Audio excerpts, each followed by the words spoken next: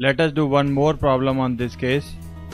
When number of digits in multiplier is less than number of digits in multiplicand, like 512 times 99.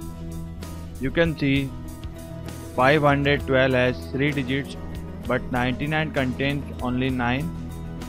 So we can find out left hand side, which will be multiplicand minus 1, which will be 512 minus 1, 511. Now right hand side can be found by multiplier minus left side, so it will be 99 minus 511. Since 511 cannot be subtracted from 99, so in this special case we will carry out some technique. We can combine this number like this.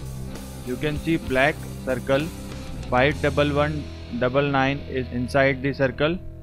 We can write down like this.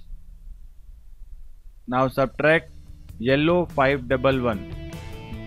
This one can be subtracted from this number directly. You can subtract normally or by ekadigen purven. You will get the answer 50688. This will be our final answer. Let us check this answer by calculator.